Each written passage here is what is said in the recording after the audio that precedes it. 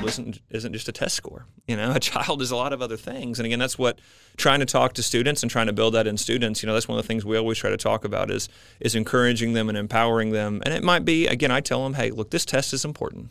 This test isn't everything. Okay. You know, hey, I don't even remember what I made on some of those tests, right? It's not like it's going to, but, you know, there's importance to it, right? College acceptance, scholarships. I'm not saying it's not important, but you're more than a test score, right? There's your mental health. We need to talk about that. You okay? You know, what's going on at home? Hey, how can I help you? You know, I noticed, you know, and again, when you talk about all of those factors adding up, you can see why oftentimes you have students that are in poverty, that do have these health ailments, that tend not to do as well in school. Sure. And you just look at that from a frustration of us as adults. It's frustrating enough living in those conditions, but especially if you're a young person, it's just an incredible barrier for our young people to overcome. Absolutely. So.